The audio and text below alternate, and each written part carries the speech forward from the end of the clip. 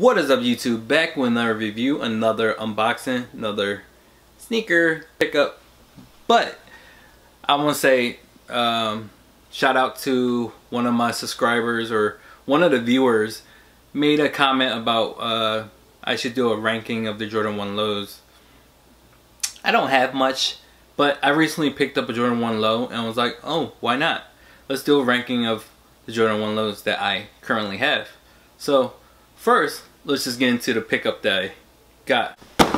So just got these in today, and I was digging these. These are probably one of the top colorways in my opinion.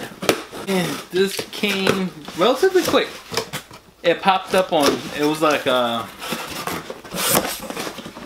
popped up on Nike, got it directly from Nike, and I was glad I was able to get it because it was actually had a 20% discount code on Nike. So I actually got these for about 70 bucks. Original price is 90.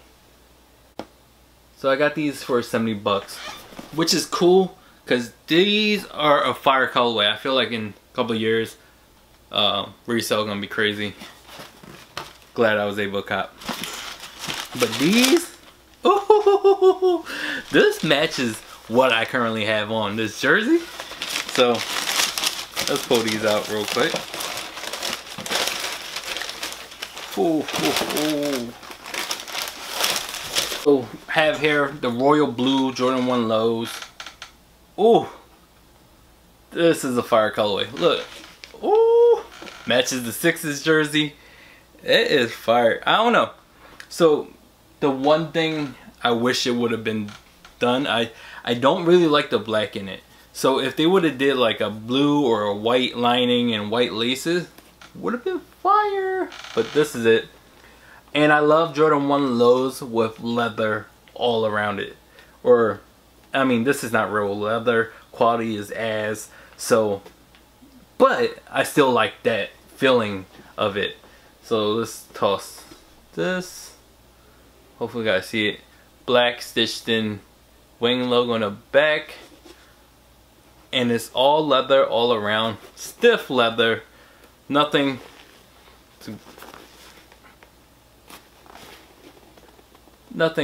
that great. So you can't really complain. It's a $90 Jordan 1 low, which I like because technically wear some jeans over top of it. It could technically be a high. Technically. But I wish they would have did black, blue bottoms. Blue, I would have, yeah, blue and white, no black. This would have been perfect. But this, good colorway in my opinion. Comment down below, let me know if you guys agree. But let's get into the comparisons, or the one that, yeah, I wish it was more like the Gym Red lows. I definitely wish it was more like this, but this is not bad. Which one do you guys like better? Boom. I don't know. So let's, for the Jordan 1 lows that I currently have, I don't have much, but I do have these Jordan 1 lows. And let's go from, I would say, number 6 was, I would say, these patent leather gold toes. I bought these because I didn't want to wear my high top gold toes, so, and it's worth it. 90 bucks, or on sale 80 bucks when it goes on sale. Then it sells out, and then it goes up for resale. But I don't know if you guys should really pay that much for a resale. Gold toes, I haven't checked on this, but gold toes will be my number 6. I would have to say the shadows would be number 5 in my opinion.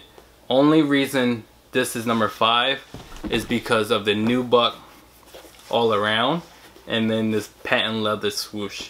It's just a bit, I don't know. Like, I can't wear these in the rain. These would get destroyed in the rain. But these are fire as colorway. Shatter backboard, but like, can't beat it. Apparently, do you guys see the other shatter backboards that are apparently coming out later this year or next year? Those are must have. 5 pairs minimum, shatter backboards. Gotta have it. But yeah, that would be number 5. Number 4. These would be number 4 on my list. For a blue shoe, number 4. Royal blue Jordan 1 low. Number 4. Number 3. Yeah, I would say number 3. And then number 2, Gym Reds. And last but not least, if you guys seen already, these are probably gonna be number 1. In my opinion. I mean, if you get rid of this, the Gym Reds would be number 1 in my opinion. But you can't, like, this has to be number 1. Unless it's like some bread Jordan 1 lows or the OG colorways. This has to be a number 1. I know it's like hype beast-ish. A lot of people didn't like the Jordan 1 Travis Scott lows. But these are the only ones. I don't have the highs, so I'm going to keep these. And these are climbing up in resale price, so even though that doesn't matter, if you like the sneakers, you like the sneakers. But yeah, that would be my ranking on my Jordan 1 lows. Top 6, only 6 in my collection. Jordan 1 lows are going, they're going ham on Jordan 1 lows. Like, making a ton of colorways. Also Jordan 1 mids, and they're actually reselling. That's the crazy part. Comment down below how you feel about Jordan 1 mids and lows reselling. Crazy, right? So, I don't know. It was a quick review of these.